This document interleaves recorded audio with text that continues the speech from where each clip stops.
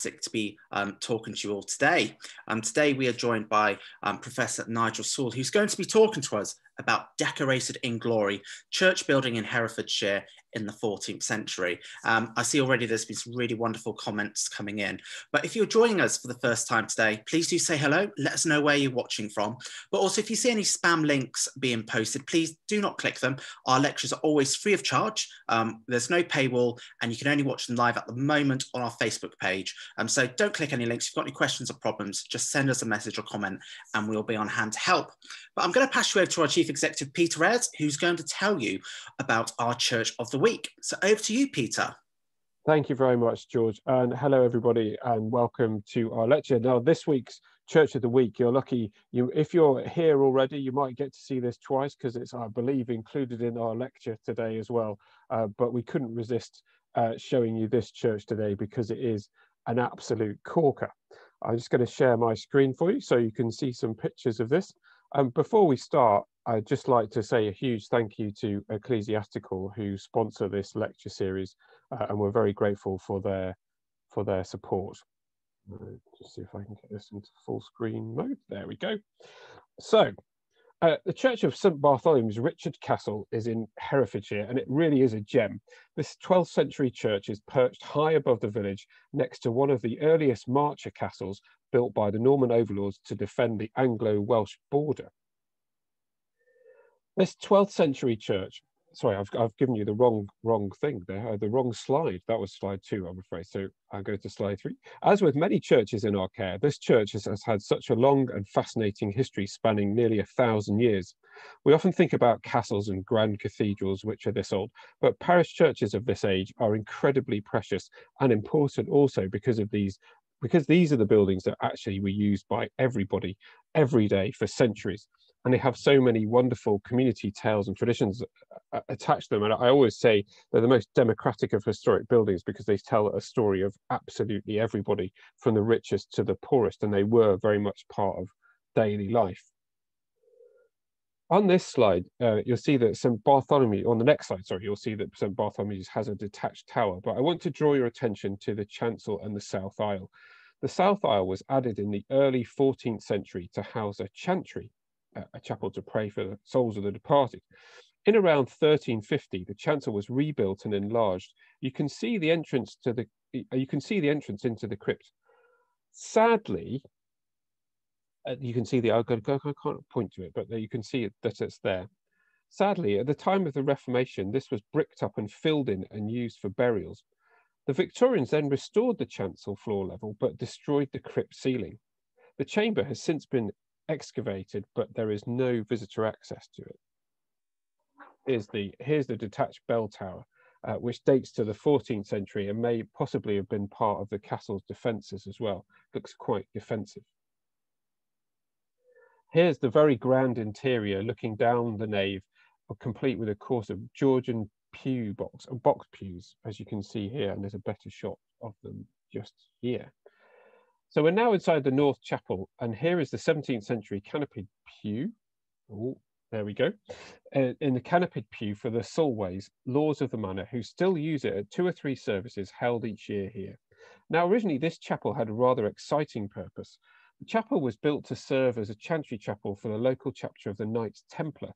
We actually have a few churches in our care which have Templar connections, and we'll no doubt cover these in some future Churches of the Week.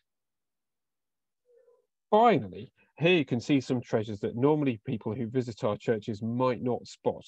The font is 12th century. Just think how many people might have been baptized using it. And behind it, attached to the wall, is a 13th century carved coffin lid.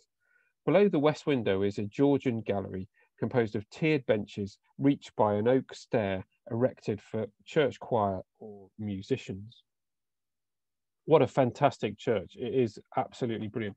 And there was just one thing I left out in my description, because the family of the people who built this, because it's called Richard's Castle.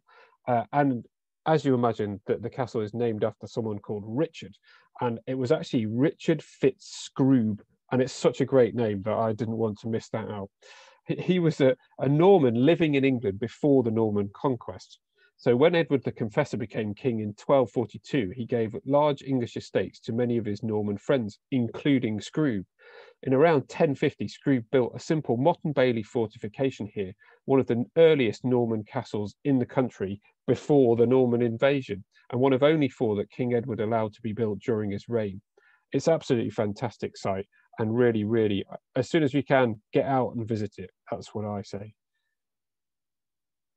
So, thank you. That's Church of the Week. Now, unfortunately, I've got some bad news to share with you all, and I'm very sorry to make this. You might have seen on social media or in the press. Unfortunately, our fantastic chairman, Mr. Peter Ainsworth, died very suddenly on Tuesday. He's going to leave a really big hole. I mean, he's been a fantastic guy, and I've worked very hard with him for the past 5 years, and he was a genuine champion of heritage. He had a great parliamentary career. He went on to chair the big lottery fund, which is now the National Lottery Community Fund, and he was also the chair of the Heritage Alliance, of which I'm a trustee as well. So I've worked very closely with him, and he was a huge passionate advocate for heritage in this country. You might not have seen all the work that he did, but he worked extremely hard behind the scenes and had a huge network of people. We've been delighted with all the tributes that have poured in, that shows how much he was valued and how much his contribution was valued by people. He was a very cultured man, very knowledgeable, very wise, and also really great fun. And I had a fantastic working relationship with him over the years. And I personally will miss him very, very sorely, but the whole of the heritage sector will miss him greatly as well as his family, who we really feel for at this very difficult time. So I just wanted to share that with you. There's a statement on our website, and you might have seen the releases in the press. That's all I have to say about it. I'm really sorry to give that. But over to you, George. Thanks, Peter. And yeah, we're sorry to share that news, but we thought it was important that we updated everyone. So for this week, there's not going to be any questions this week. So if you have any questions in the future that you'd like to ask our Chief Executive, please do comment away, and we'll put them to Peter next week. Alternatively, you can send an email to us at digital@thecct.org.uk. But everyone, a warm welcome and thank you for joining us today. It really is great to be seeing so many of you join us again. If you are joining us for the first time, please do use that comment feature on the left-hand side of your screen, sorry, right-hand side of your screens on Facebook, and let us know if you're joining us for the first time and where you are joining us from. Now, as always, we're just going to give a quick tech overview for how these work. So at the moment, we're live streaming on Facebook. You can only watch these lectures live on Facebook, but they are recorded. They are made available free of charge for you to watch on our Facebook playlist. Later on, I'll post a link to the playlist, or you can watch it on our YouTube channel. As I said, these lectures are always free of charge. So if you see anyone commenting with links saying that you can watch them elsewhere, please do not click them, because they're most likely scams where they try and ask for credit card details for you to access the stream. Our lectures are always free of charge. And if you can't find it or are having some difficulties, just comment away or send us a direct message, and me or one of my amazing team will be on hand to send you a link and help you get onto the stream. Now, we always say, if you are liking these lectures, there's a couple of ways that you can show your love. You can firstly make sure that you share these videos and these live streams with your friends and family. Do please like and follow our Facebook and other digital accounts. But also please do consider making a donation to support our work. You'll shortly hear from our Chief Executive a bit more about us at the Trust and what we do. But over the last year, we've had nearly £500,000 shortfall in income as a result of the COVID-19 pandemic. So any donations anyone can make are most gratefully received. Now you can donate on our website, which is completely secure, and that is at visitchurches.org.uk. You can donate via text. So if you've got a mobile phone, you can just text the letters CCT to 70331, and that will give us a gift of £3. Now, finally, last week we launched a brand new membership offer, and the response has been overwhelming. But if you join us by direct debit for just £3.50 a month, using the offer code lecture at the checkout, you will be sent a free copy of this book. So last week we were joined by Dr. Richard Stemp, who did a wonderful talk on the Scrovini Chapel in Padua. But this book is fantastic. As I said, it's got some great double page images here. You can see the Wilton diptych here. But this is a great introduction for knowing how to read a church, basically. And if you go traveling, it fits in a backpack. But as I said, if you join us by direct debit from just £3.50 per month, you will be sent a free copy of this. Now, I should say that, as I said, we've been overwhelmed by the response to this. And it's been so overwhelming that we've had to order, basically we've had to commission a brand new print run of these books. So the books are being printed at the moment, and they will be with us in towards the end of July. So we hope to be able to post out your member book, your free book, in August. However, in the meantime, you will still get your member welcome pack, your Pinnacle member magazine, and some other wonderful goodies as well. So if you've got any questions, please do comment away. Now, finally, before I hand over to Peter-Ers, we've got another book today that we're talking about, and that is Professor Nigel Saul's book on the subject of today's lecture. So this was published quite recently. It was published late last year, and it was published, Nigel was telling us, during the heat of the pandemic, and it's published by a very small publishing house. And it's a fantastic book. We're selling it for just £10 plus postage and packaging. We'll post a link to our website where you can get it. But it's got, and the reason why we chose Richard's Castle, because it's got a double spread about Richard's Castle in this book. So if you enjoyed today's lecture, please do buy the book from us, as all profits do help us in caring for historic churches. But if you've got any questions or any problems, please comment away or send us a direct message. But I'm going to pass you on back to Peter-Ers. So thank you so much, everyone. Thanks, George, and good to see you. I've just been reading in the comments. I'm very grateful for the person who stopped watching Bargain Hunt to come and watch this lecture. That was a good choice, and I hope you catch up with Bargain Hunt later on, but hopefully this will be just as good. So no pressure to Nigel, I think, for his lecture today. It's great to see you. As George said, we're a charity. We were established in 1969. We're over 50 years, nearly 50 years old now, and we were set up to sort of look after very historic churches across England, which no longer had a viable congregation. And in that time, we've collected 356, and on average, we take about 2 or 3 more every year. Now, we're not sure what the pandemic is going to impact on historic churches in this country, but I can tell you that the most historic churches are generally in the countryside with the smallest populations and the most elderly populations as well. And the Church of England itself, amazingly, owns, well, 45% of all Grade 1 listed buildings and places of worship. I mean, that is just an incredible number. So what happens to these buildings in the future if less people are going to church or not worshipping in the same way, or the demographics don't support them? We've got to find some way of looking after them long into the future. Now, the Trust takes the really best examples in the country that don't have a future, and it tries to find ways to engage communities to support them in the long term. And our mission really is to find ways to help communities keep the moral ownership of these buildings, to keep them used and to keep them loved. And in our view, that love generally turns into that horrible thing, money, that we always need to talk about to keep them up and to keep them used. But what's really important is that they remain these vital local assets. And that's what we try very hard to do. Now, this year's hit us very hard because the focus of our efforts is all about engaging local communities and getting communities to use these buildings, which has been impossible due to the pandemic. And also getting tourists to come and visit has not been possible either. And that's why George referred to that £500,000 hole in our income that we've experienced during the year. So your support really is very, very welcome at this time in whatever way you choose to do that. So please do support us. Every donation helps us keep these buildings on behalf of the nation well into the future, and helps local communities look after them and keep them in the manner to which they should be, because they're such a precious cultural resource in this country. So moving on to our lecture today, I'm very pleased to introduce to you Nigel Saul. who's going to talk to us about decorated in glory, church buildings in Herefordshire in the 14th century. And George has already shown you the fantastic book, which you'll be able to purchase as well. So Nigel Saul is the Emeritus Professor of Medieval History at Royal Holloway, University of London, and author of For Honour and Fame, Chivalry in England between 1066 and 1500, and also the English Gentry in the Parish Church in the Middle Ages, published in 2017. And more recently, as you'll be aware, he's been drawn into the study of Herefordshire's medieval churches, of which we own a few.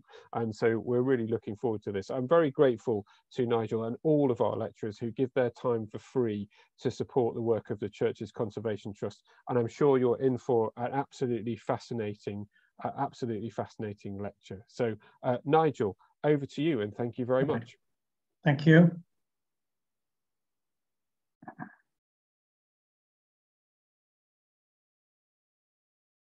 Right. Now onto full screen.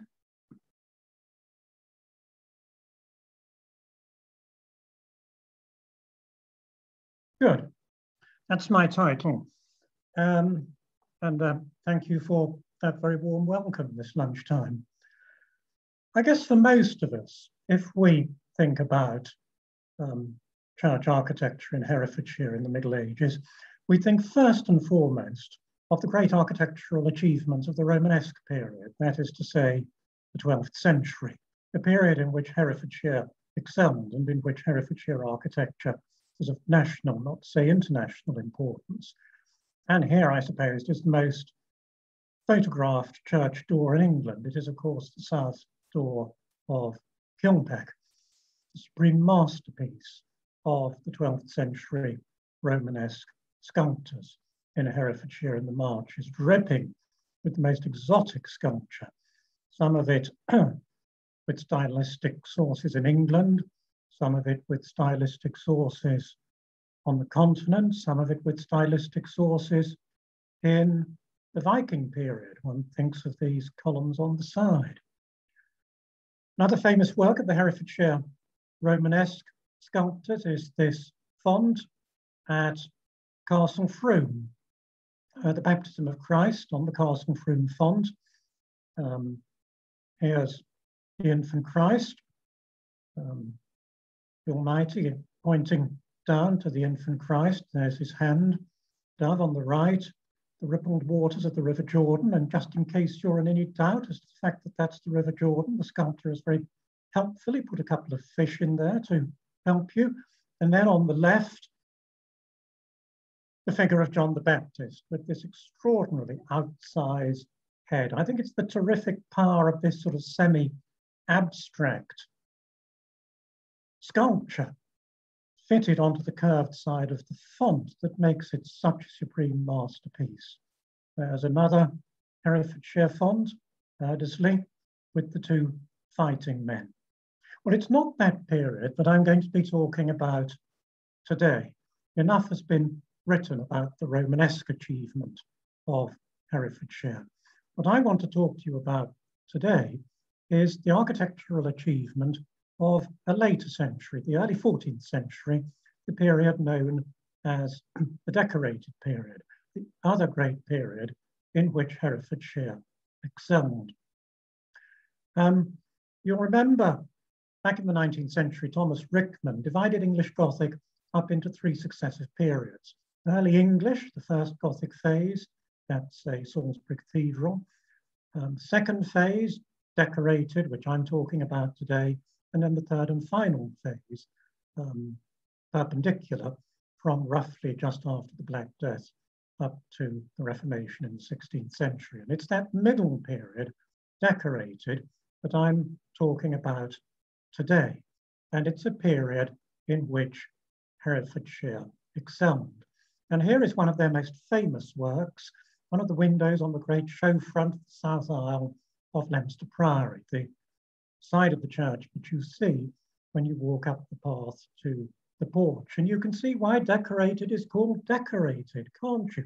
It's dripping with ballflower ornament, characteristic form of decoration of the Decorated period, particularly over here in the Welsh Marches. the sides of the windows, the mullions, the tracery, all richly encrusted with ball flower. Ball flower is the term used to describe, see, there are thousands of them, I should think, on this window. They look like opening rosebuds. And then at the head, this elaborate window tracery. Never has a period of architecture been more aptly called than decorated. But it's not just buildings in which you find the decorated period showing off in Herefordshire. It's also in tomb sculpture. This is a very famous tomb, recently conserved, the tomb monument of Blanche Lady Grandison, died 1347, at Much Markham. And what it's famous for is the naturalistic touch represented by the lady's hem spilling over the sides of the chest to fall down in front of it. Marvelous touch by a master sculptor. And what about church roofs? Who's heard of King's Pile? It's in the hills west of Hereford, northwest of Hereford. It's wonderful. You step inside the church door there, into the nave, and you're absolutely gobsmacked by this roof. I'd never seen anything quite like this roof before. We were just gobsmacked by this roof. And there's another one, it continues round the corner into the South Chapel. Hard to date precisely, but that's about 1310, 1320. So we're also talking about the achievements of the carpenters. The man who made the most fundamental fairly recent study of Herefordshire decorated is this man, the late Richard Morris. Sadly, he died 4 or 5 years ago. He was reader in the history of art at the University of Warwick. And here he is in characteristic pose in one of the window bays of the Great Hall at Kenilworth. He lived at Kenilworth and he wrote the English Heritage Guidebook to the castle. Morris's 1972 Courtauld Institute, University of London PhD thesis was on Herefordshire decorated. And it remains the point of departure for all modern studies of decorated architecture in the county. And Morris's argument was briefly this, that the creative achievement of architecture and sculpture in Herefordshire in the first half of the 14th century was the work of about 4 or 5 teams of masons. There was one team, perhaps the earliest operating, based at Hereford, and it then moved on to work on the parish churches of the county, was the team that worked at Leominster, which you've seen, Ledbury, the North Chapel, Webley, and very importantly, outside the county, the South Isle of Gloucester Abbey, now Gloucester Cathedral. That was one team. Then there was a second team that worked in the Wye Valley, west of Hereford, Deaton Bishop, Madley, Allensmore. There was a third team that worked west of Leominster in Stretford Hundred on the Welsh border, that created the churches of Pembridge, Lyons Hall, perhaps Kinnersley, churches around there on the main road broadly the main road from Leominster to the Welsh border. And then finally, and we're almost up at the Black Death by this time, a team in the extreme north of the county that was responsible for work at Kingsland and the final phase of work at Richard's Castle. So Morris's argument was that there were about 4 or 5 teams of masons. We don't use the word architects or builders in the Middle Ages. We tend to talk about masons. And masons were quite versatile people who worked up through the trade, actually starting off fashioning the stone and then moved on to taking over designing them. And that in Herefordshire, in the first half of the 14th century, there were 4 or 5 teams of such men who were going around rebuilding churches and carving tomb monuments in their spare time. Now, how did Morris work all of this out? On what evidence did he base this reconstruction of the architectural history of the county?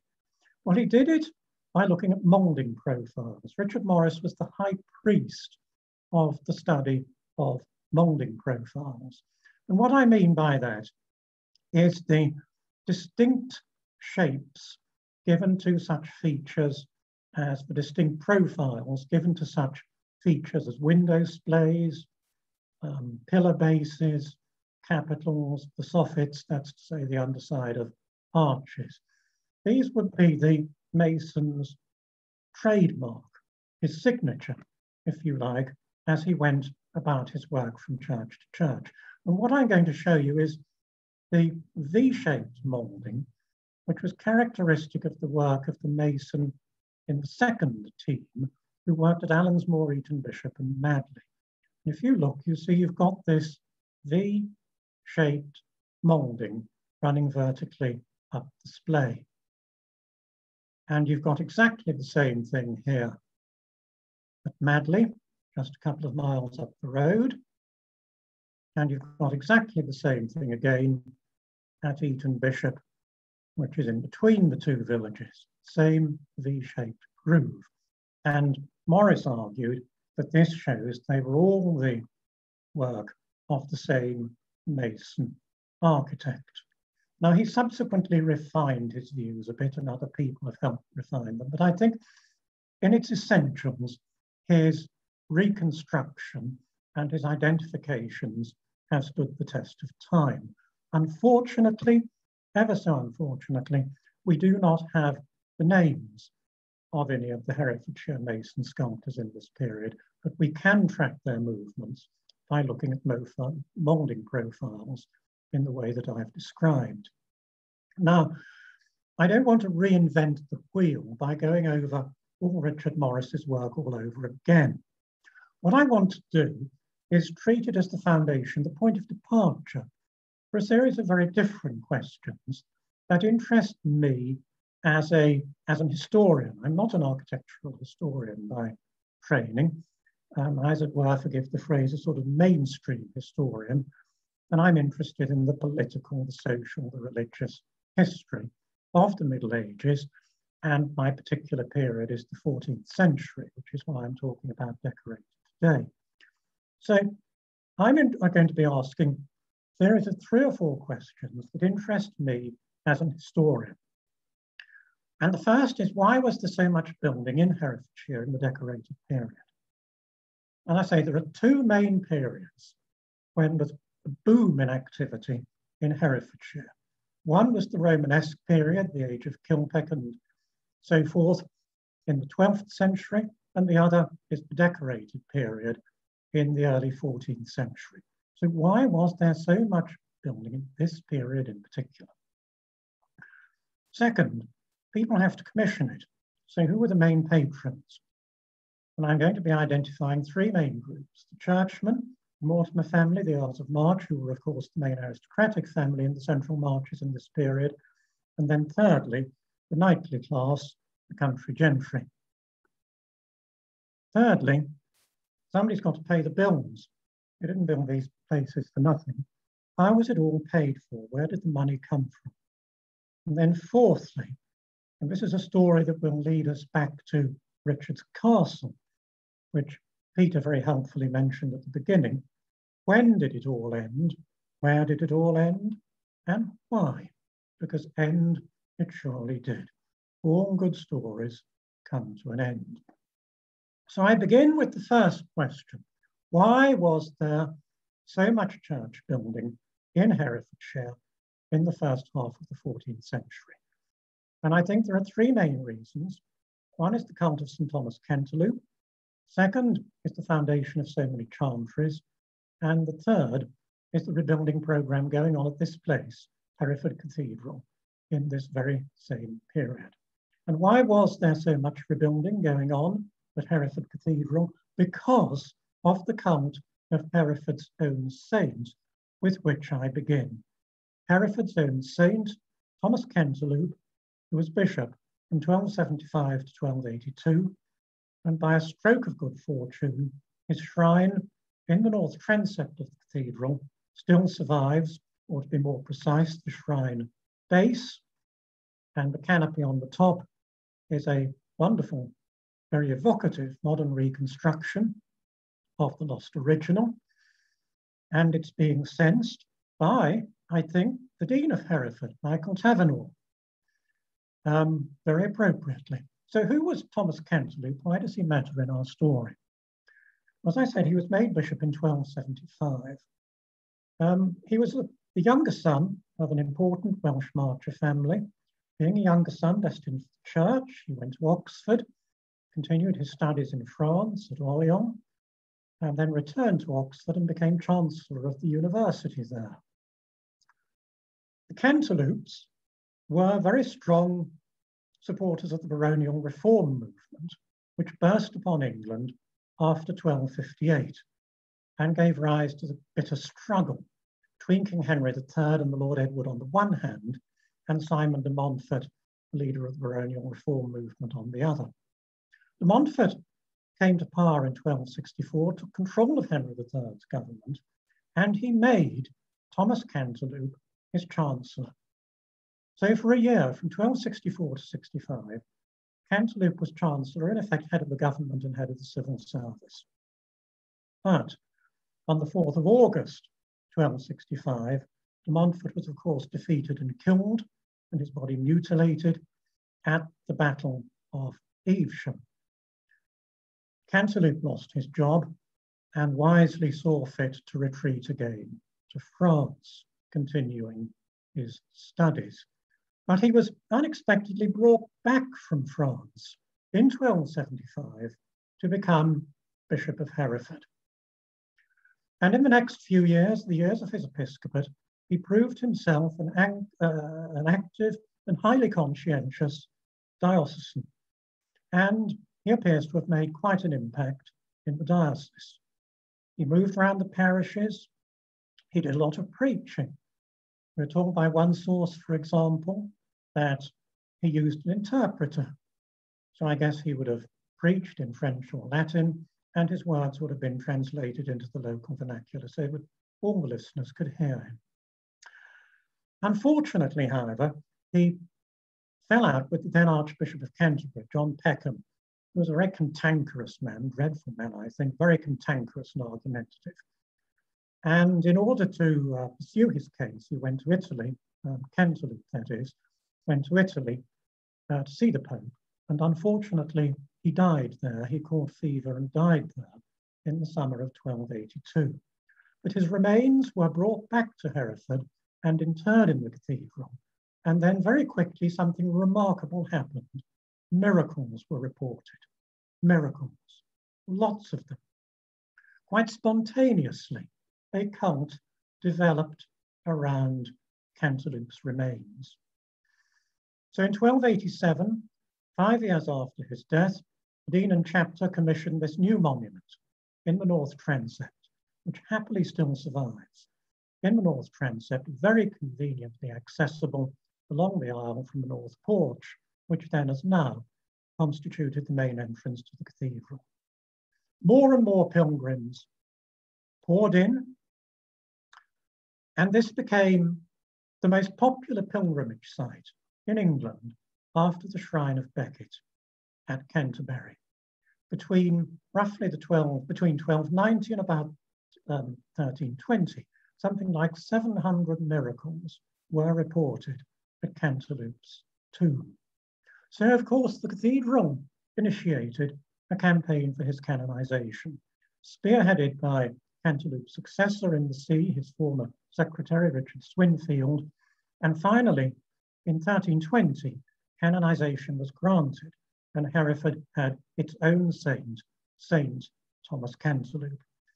You'll have noticed that last year was the 700th anniversary of Cantilupe's canonization, and it was to be the occasion for many celebratory events at the cathedral, pretty well all of which, of course, fell victim to the coronavirus pandemic. But one hopes that as many as possible of them will be rearranged for this year. Now, what's the significance of all this, you might ask, to my story about decorated architecture in the diocese? And the point is this, that the cult of Cantaloupe, Hereford's own saint, set off a great spiritual renewal in the diocese, a great resurgence of piety and spiritualism, as more and more local people went to the cathedral and were healed there.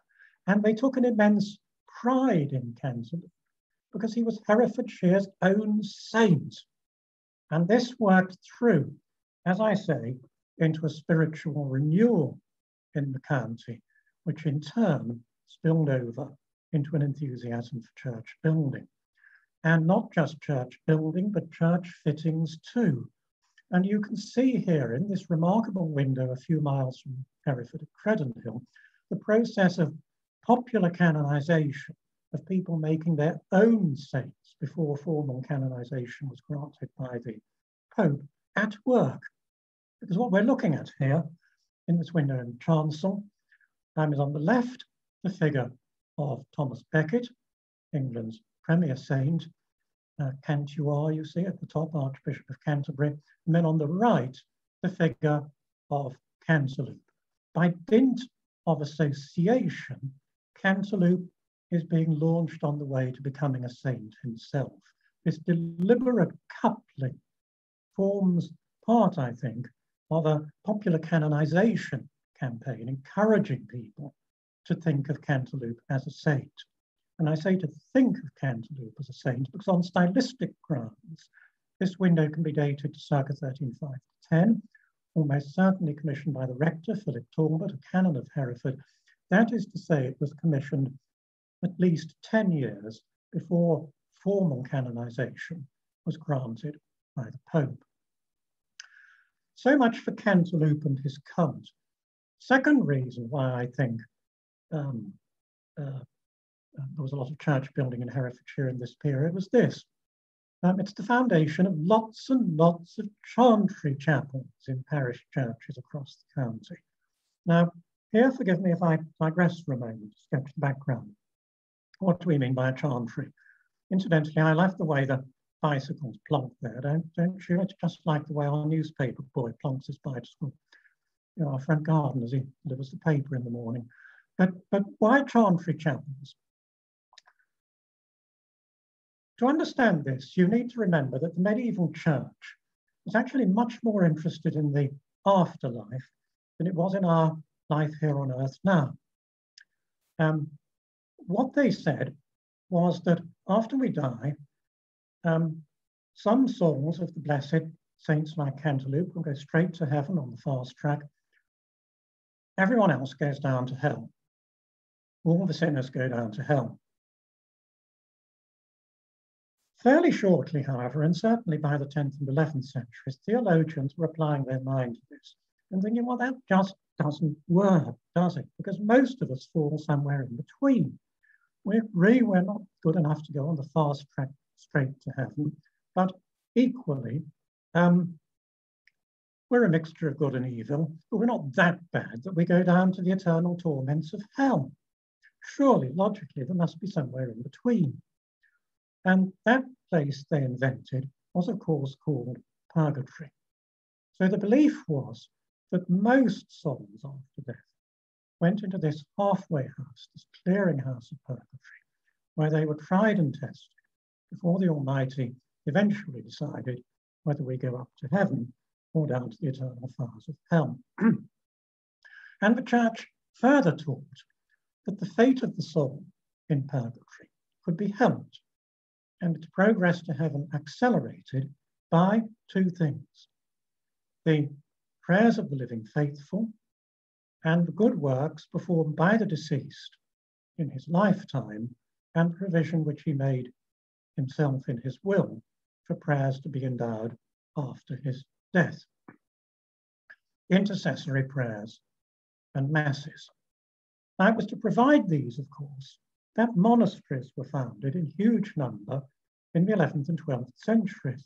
Monasteries were founded and endowed by their founders specifically as storehouses of prayer, provide prayers and intercession for the soul after their deaths.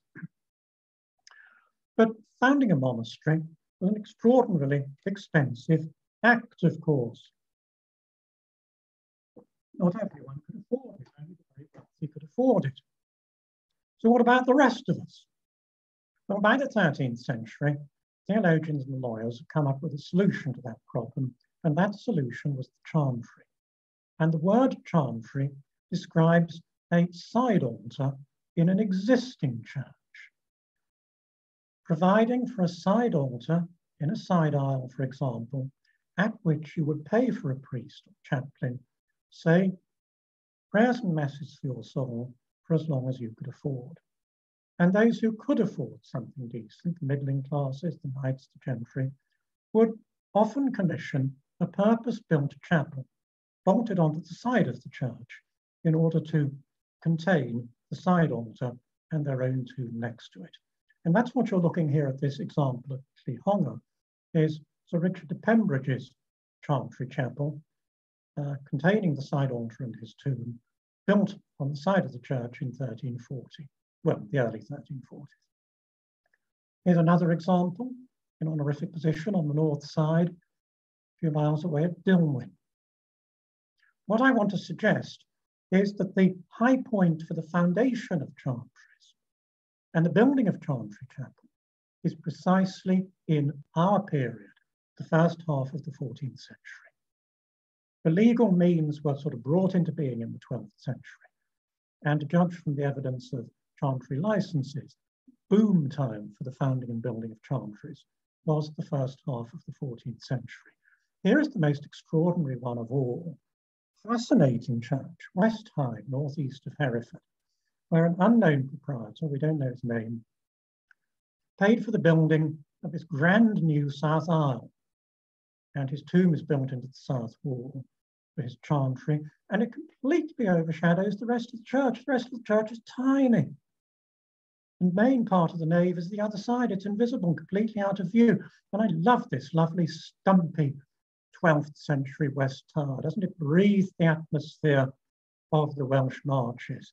More like a castle keep into which everyone would retreat when the latest Welsh raid comes. But this 14th century chantry chapel almost towers over the tower. So that's my second point, lots of chantry foundations, which means that Herefordshire architecture in the Decorated period consists very often of micro-architecture, small additions to churches rather than end-to-end rebuildings themselves.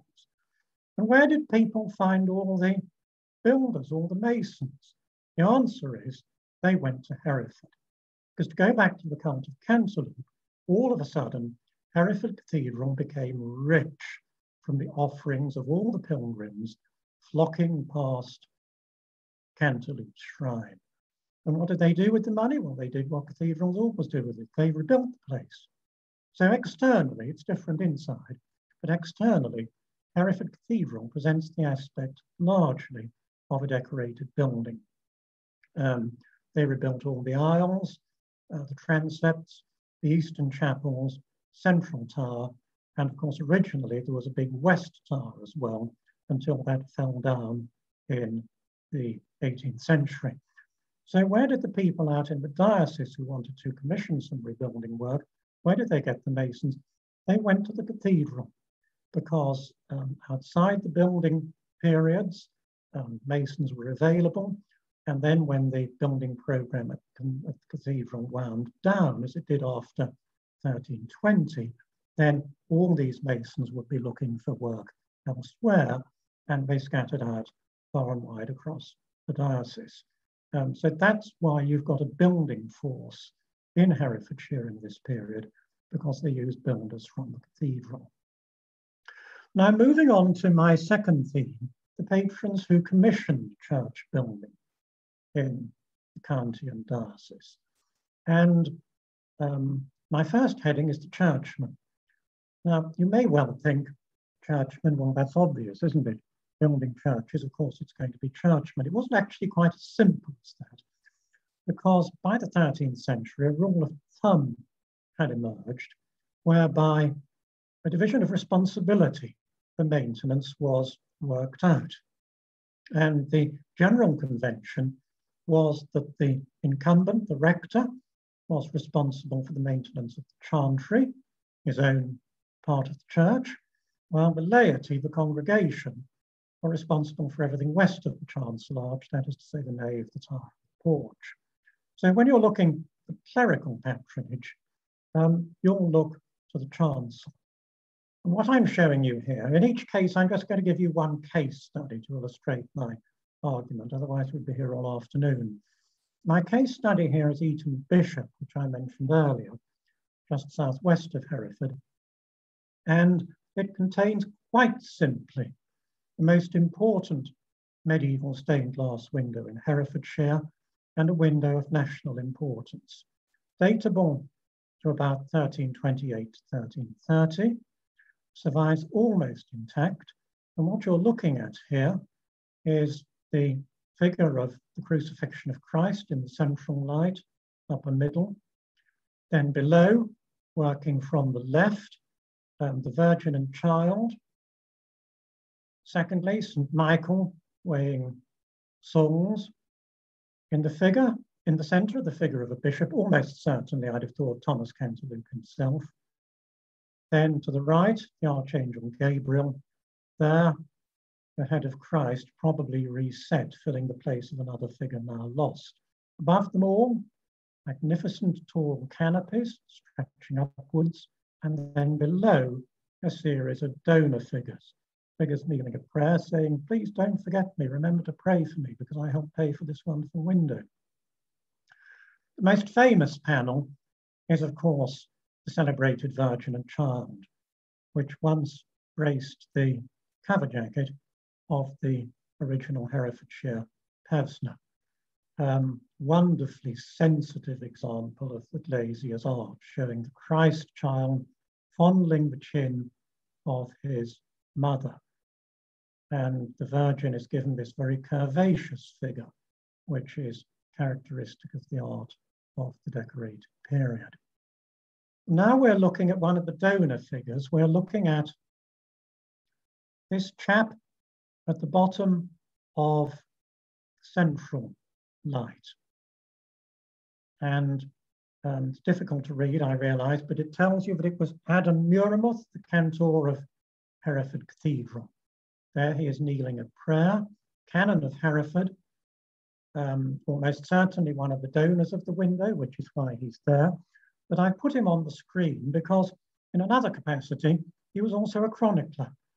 I'm afraid to say he was an absentee parson, not uncommon in the medieval church, of course. He spent most of his time as a royal administrator, diplomat, negotiator, and the chronicle that he wrote, Muirmuth's Chronicle, is one of the most important sources for the opening phases of the 100 Years' War. So that's a window of importance for all sorts of reasons, and it's the best in Herefordshire. Ah, yes. I'm cheating a little bit here. This is actually lay patronage, but it's connected with the church. This is Madley, an enormous church, spectacular. Just look at the place. And it dwarfs the tiny, tiny little village at its feet. You see Madley Church from miles away. The reason why it's so enormous is that it housed a miracle working statue of the Virgin, probably housed in the crypt. What I'm interested in now is this spectacular south aisle. Who built it and why? There are no clues inside, it's empty. It's actually quite disappointing inside. There are no tombs. Stained glass is all gone. There's very little to tell you who was responsible and why. But I want to suggest that the essential clue is afforded by the name that it's known for centuries, the Chilston Aisle. And Chilston was one of the manors in the parish of Madley, and it was held by a knightly family, the Dunrys. And the key thing here is that the Dunrys married into the Swinfield family. I think I mentioned earlier that Cantilupe's successor in the see, the man who promoted his canonization, was his former secretary, Richard Swinfield.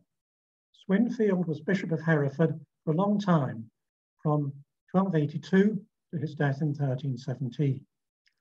Now, of course, being a churchman, he had no children to carry on the family name, but he had brothers and they had children.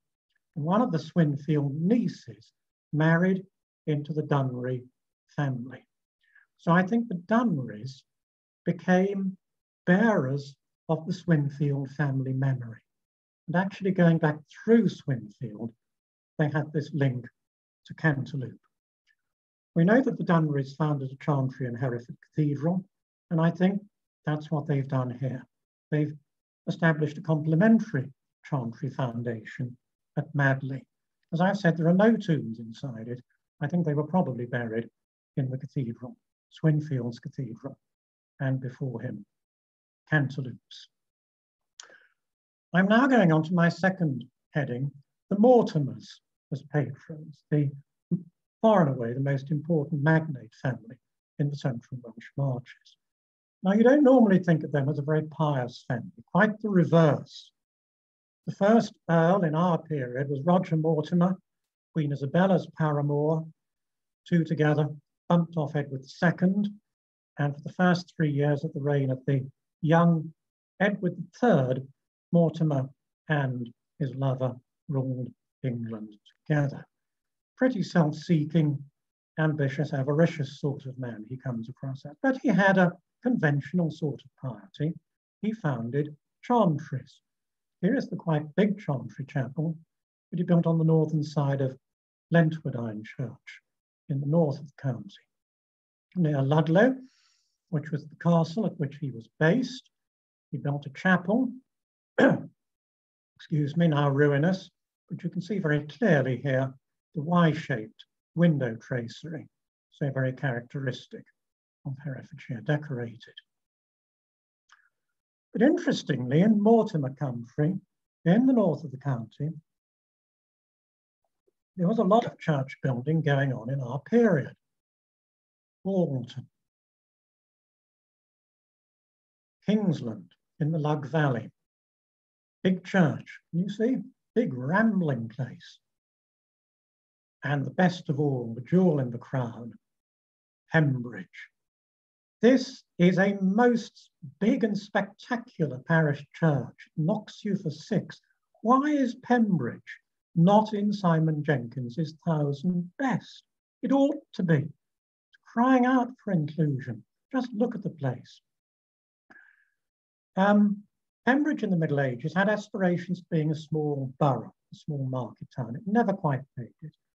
And it's sunk back into village status. It's very pretty, very picturesque, black and white village. It had a marketplace, and you walk up from the marketplace through this very cathedral-like close-like churchyard. There's the church on the right, and its most famous feature, the detached tower to its west. Because there's no west tower, you get a rather cathedral-like west front with a big window. And then the ground plan is nave, chancel, transepts each side. That's the interior. Big, light, spacious.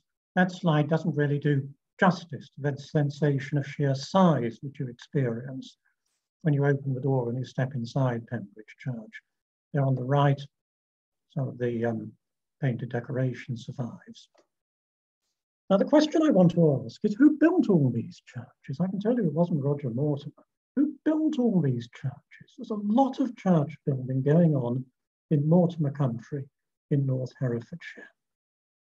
So what I did was look at the landholding evidence to see who was the lord of the manor or lady of the manor of all these villages in our period. And what I found was that it was very interesting.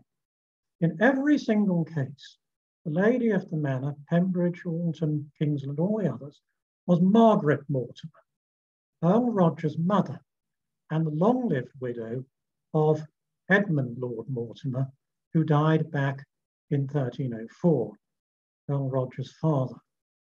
Margaret survived him for a long time. She was one of these long-lived medieval widows. She survived him for 30 years to die in 1334. It was she who was lady of the manor in all these places. And I want to suggest that it was she who was the person who was responsible for building them. Why do I say that? Because these were all villages at which she lived, at which there were Mortimer castles. At Pembridge, the castle was on what's now called Farm, immediately south of the church. This is Kingsland, site of the castle in what's now an open field to the west of the church. And you can walk there and ramble round the earthworks of the former Mortimer Castle. So Margaret, these were all manors owned by Margaret. These were all castles of which she moved around. When she woke up in the morning at Kingsland Castle and pulled back her bedroom curtains, she looked at Kingsland Church. When she did the same at Pembridge, she looked out over Pembridge Church. She regarded these as very much her own churches, extensions of Mortimer Parr, if you like. They were almost in the outer bailey of these castles. They were a bit like palace chapels. I think she had a very proprietorial attitude to them. She used them as theatres of display. We know from antiquarian notes that the stained glass windows of these churches were at one time all filled with grand displays of Mortimer heraldry, advertising the family and their family alliances. These were theatres of display. And it's important to remember that in the last years of her life, Lady Margaret was, in a sense, the last Mortimer still standing. Roger had been overthrown and executed in 1330. His son and heir died a year later, leaving a grandson who was way underage. The only senior Mortimer adult left standing was Margaret. No wonder she wanted to represent Mortimer Parr in the very dramatic way in which she did in these parish churches. Now, very quickly, I'm moving down the social scale to the gentry, the knights and esquires. And my case study here is another lovely church, Little Hereford in the Team Valley, west of Tenbury Wells. We're standing in the chantry and we're looking at the two tomb recesses in the north wall, to accommodate which I think the chancel was rebuilt in the early 14th century. This is a church, this is a chancel, which was intended as the burial place, the mausoleum of the local lords of the manor, who were the de la Mare family. Later member of the family, Peter de la Mare, was the first Speaker of the House of Commons in 1376, by virtue of his office, as it were, the lineal ancestor of Lindsay Hoyle today. Now, if we turn left, face west, that is the site that greets us at Little Hereford. Note how tiny the chancel arch is. It reinforces the sense of this chancel as a private space for the use of the lords of the manor and their burial place after they've departed. Hoi polloi, they're the other side. And I think the presence of the curtains there, which when pulled across keep out the draught, reinforces the sense of this chancel as a private space. In the Middle Ages, of course, there had been a screen there, blocking out visual access into the chancel. This is a dramatic case of the local lord of the manor taking over, appropriating the chancel for his own use as a family mausoleum. Very, very common story when you go visiting medieval churches. Very quickly, my next theme, third one, I think, is who paid for it all and how. And I'm looking here at the annual valuation of Margaret Mortimer's estates, according to the Inquisition post-mortem taken after her death in 1334. These are annual figures, medieval money, of course, but they're very striking and very instructive. Erdisland in the west of the county, annual worth £34. Pembridge, 53. Kingsland, 59. Alton, 60. Kenton, £4. Wigmore, the Mortimer family seat, a whopping £129. And of course, over the border, they had wide estates in Wales, the Lordship of Radnor, worth £59 per annum, the Lordship of Pristine, 10. Totting them all up, I'm not awfully good at sums, but I think this is right. gives you an annual income for Margaret of £405. Put that in perspective. The threshold income to support knighthood was 40, 10 times that figure. In Earl or Duke was generally reckoned at the time you needed an income of about 900 or 1,000. So she's slap bang in the middle between those two. She is of baronial rank. £400 per annum is the kind of income, annual income, you would expect a baron to have. She was of baronial rank, living on the estates of her dower. No wonder she could afford to engage in church building in such a big way. But let's break down that figure again. Where did that 400 come from? Well, the medieval aristocracy, the medieval landowning class, drew their income from two main sources. One was the rents paid by their peasant tenants, and the other was the sales of the produce from their home farms, their own lands. And I think the latter is the important one here, because it's important to bear in mind that Herefordshire and the Welsh Marches were one of the main wool-producing areas of England at this time. The clips from the sheep, the hills of Herefordshire and the Welsh Marches, areas like Wigmore and Radnor, the clips from those sheep were the most sought after of all, even more than the clips from the Gloucestershire Cotswolds. And this was boom time for English wool exports. You were to plot English wool exports on a graph. You have to picture them going up and up to a peak in about 1300, 1310, and then dropping downwards again thereafter, quite rapidly. So the period of decorated architecture, the period we're talking about here, was precisely the period when wool sales were at their peak. And this was the best wool area in England. Again, I repeat, no wonder Margaret Mortimer could afford to engage in church building in such a big way. And my final theme, not before time, when did it all end and why? And I'm immensely grateful to Peter at the beginning for setting the scene by telling you all about Richard's Castle, because it saves me a lot of effort now.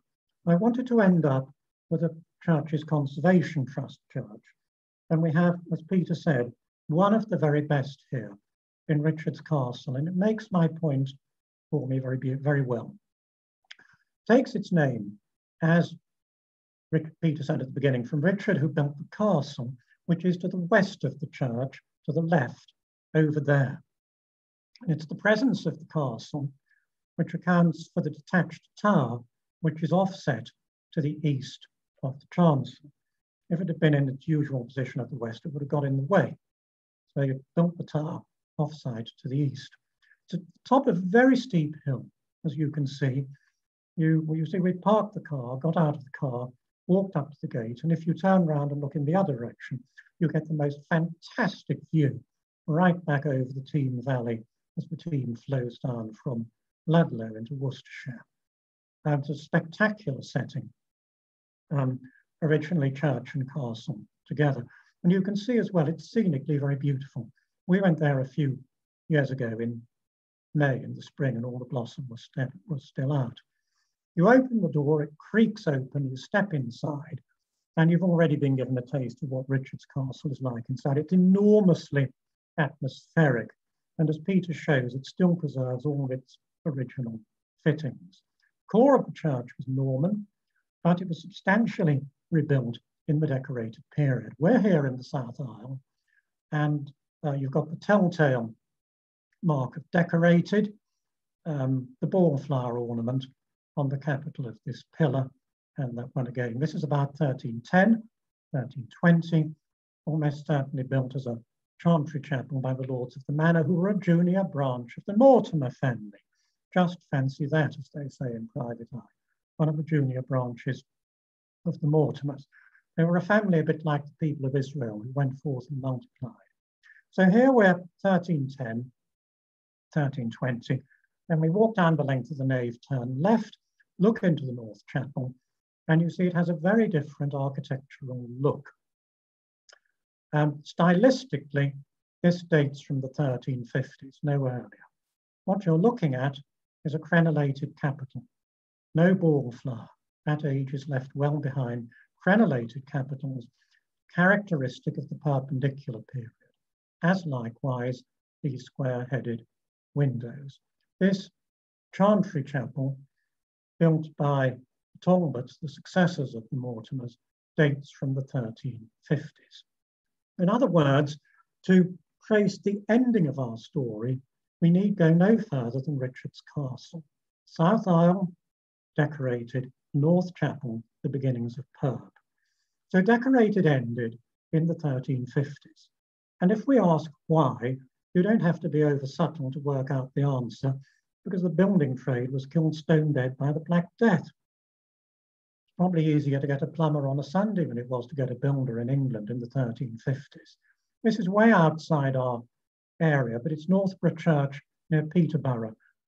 And it's a slide I always used to use when teaching to illustrate the effects of the Black Death. You see, the Lord of the Manor here started rebuilding the church by building this very grandiose South Chapel just before the Black Death. And he obviously had in mind rebuilding the whole of the rest of the church, otherwise it would have looked silly. But the Black Death got in the way, killed the project stone dead, presumably wiped out his family as well. So you end up with this funny looking lopsided little church. So the short answer is Herefordshire decorated was killed stone dead by the Black Death. You needed lots of skilled sculptors for Herefordshire, for decorated architecture, and there weren't any. But it then begs the question, why did it not recover? Because in many other parts of England, of course, the trade church building did recover. In many other parts of England, you find perpendicular churches in abundance. Think of East Anglia, think of the West Country, Somerset, Gloucestershire, Cornwall. In Cornwall, nearly every church is perpendicular 15th century. Well, in all these other parts of the country, you've got special reasons. Cornwall, it was the tin trade. In other parts of the country, it was the cloth trade. Cloth making never really took off in Herefordshire. You see, by the end of the 14th century and the 15th century, I say, why export all our wool to Flanders and made into cloth there? We can make it up into cloth here. We can make it up into cloth here. And that's what they did. But in Herefordshire, they didn't. I think probably the main reason is that successful cloth making in the Middle Ages, you needed fulling mills. And to have fulling mills, you needed fast-growing streams, fast-running streams spilling down the hillside of the Cotswold Escarpment. That doesn't really work for Herefordshire. You've actually got remarkably few side streams, side rivers, running down from the Welsh Marches. You've just got the Teme and the Wye. So the conditions for cloth making didn't really exist in Herefordshire, and other than at a few towns like Ludlow and Leominster, cloth making never really took off. If you're looking for a grand perpendicular church in the central marches, you have, of course, to go to Ludlow. North aisle here is decorated. The rest of the church, Perb, with its tremendous tower, which you can see for miles off. That's the exception that proves the rule. Otherwise, there's very little perpendicular architecture in the central marches, which is actually good news for us. It's our good fortune because it meant that the decorated achievement in the county was never destroyed and wiped away to make a way for Perb. Decorated churches were never rebuilt. They are there for us to enjoy today in one of England's loveliest counties, which is why I was drawn to writing about it for this book, Decorated in Glory, which Logiston very kindly published at the height of the lockdown. And one of the beauties of church visiting in Herefordshire is that they're all open, all unlocked, or at least in normal times, they're all unlocked. So you can just wander around, drop in and enjoy wonderful churches like Pembridge, Kingsland, and of course, Richard's Castle. Thank you so much, Nigel. That's been phenomenal. And the comments coming in have been really heartwarming. So I'm just going to stop your screen sharing there for a moment, and we'll quickly go into question time in a moment. But everyone, as Nigel said, he's published a really fantastic book, and I see there's been some really wonderful comments saying about some of the detail.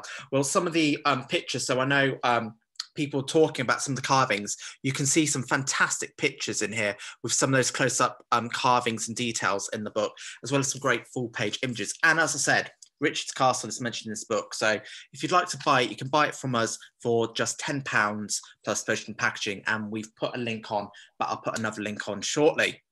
Now we're going to dive into question time quickly. So we've had already quite a few questions coming in, so I'm going to jump straight in. I'm just trying to find one here. Were are OG windows from the decorated period? Firstly, Nigel. Yes. Until about 1290, canopies were generally straight-sided. The OG arch comes in the decorated period, and of course they loved it. They loved it.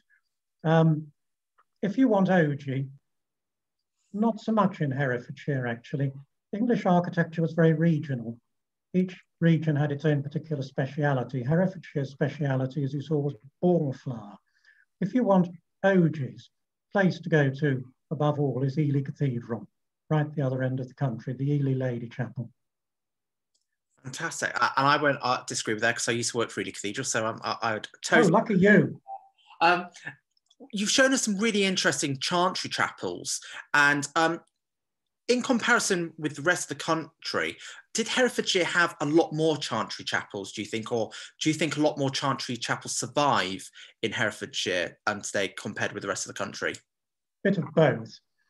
I think they're a nationwide phenomenon all over the country, but you see far more of them surviving in Herefordshire, because at the point I made at the end, there's no perpendicular rebuilding. So they're all still there.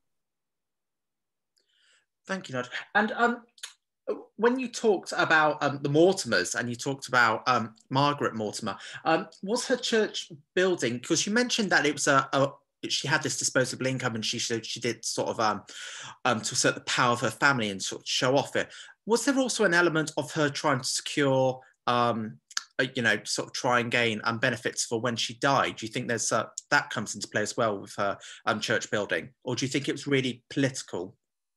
No, I painted a rather one-dimensional picture of Margaret, and I'm deeply conscious of that, to compress it all into the time available.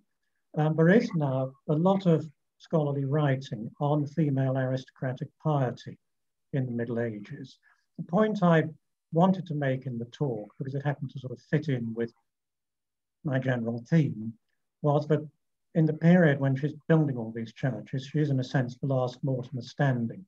But I do not in any way question that she was a particularly pious person. When spending all their money, these people were making choices. She could have chosen to spend it on other things. She didn't. She chose to spend it on parish church building. And I think it was partly self-interest, because as we know from the heraldry, they were full of Mortimer coats of arms. But I think it is also good works and genuinely wanting to help the parish in each of these places. I don't think it's entirely self-interest. We're all motivated by a variety of factors. And I think so too was she. So I'm actually very glad that you, or the questioner, has asked me to enlarge on that, because I think it is important to stress genuine piety as well. Women, just one other point. Women, you see, had the leisure in retirement. We're now learning that they were actually very active as readers. When you think about the wonderful Bibles, the wonderful books of hours, the wonderful psalters that we have from the late Middle Ages, many of these were commissioned by women. Women were readers as well.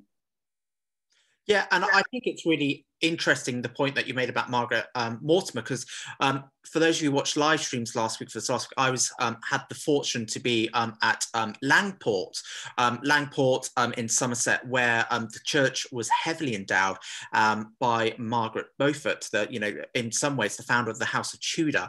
And it's really interesting, actually. There are some really fantastic examples in English history where women sort of, some of our most wonderful churches in some ways have been built, enlarged, or endowed by women from very powerful families.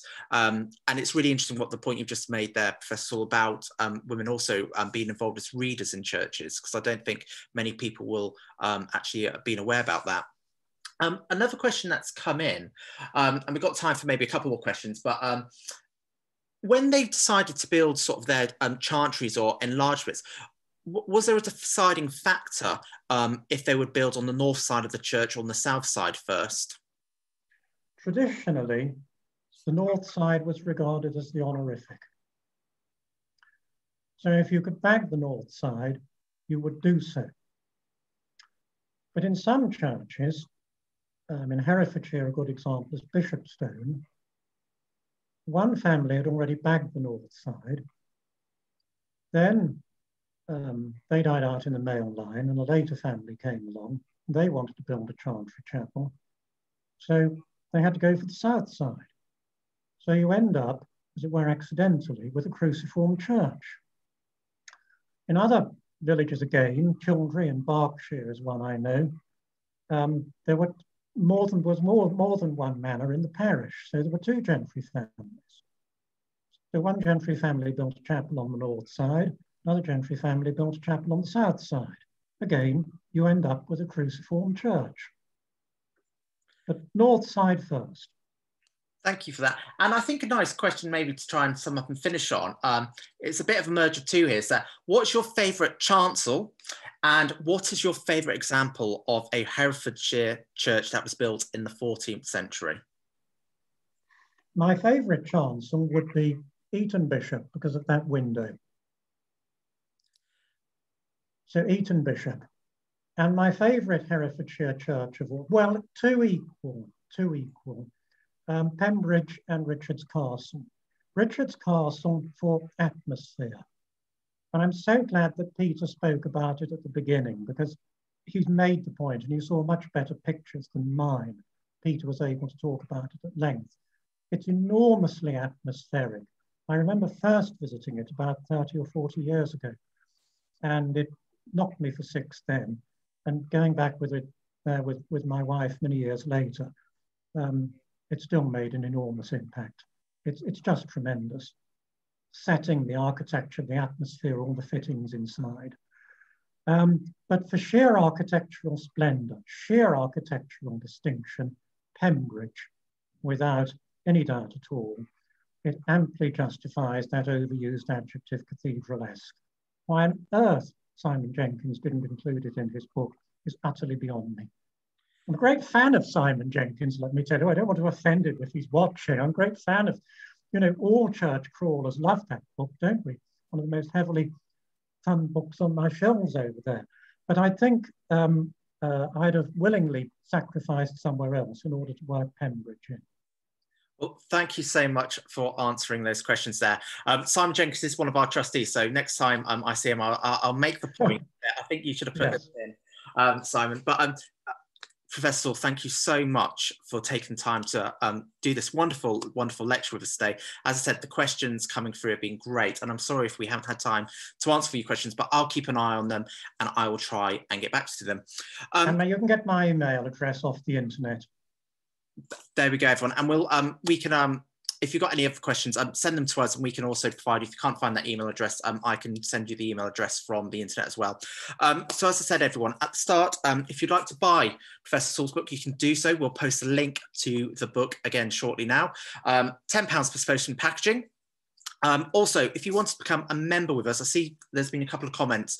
I'll just clarify again. So if you become a member with us by direct debit, so that's just from £3.50 per month, and use the offer code when you check out lecture, and that's lecture in capitals. You will get sent a free copy of Dr. Richard Semp's book, The Secret Language of Churches and Cathedrals, Decoding Sacred Symbolism of Christianity's Holy Buildings.